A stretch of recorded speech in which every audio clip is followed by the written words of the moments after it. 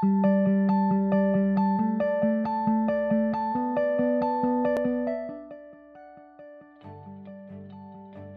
of my mental energy right now is watching what the Oregon Health Authority is doing, because they do not seem to be on track with where the CCO movement was supposed to head.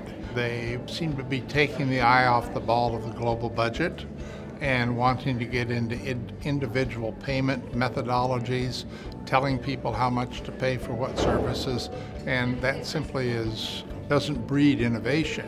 What it does breed is OHA being the puppet master for the CCOs, and I think that's a problem.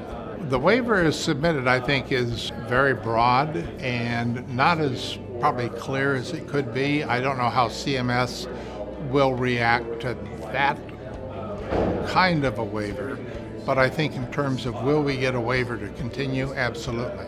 I think CMS understands what the Oregon program is. They know we've got a lot of good history with it and we are saving money. So how they respond to the waiver, it's going to be positive, and it may put a little bit more definition into it.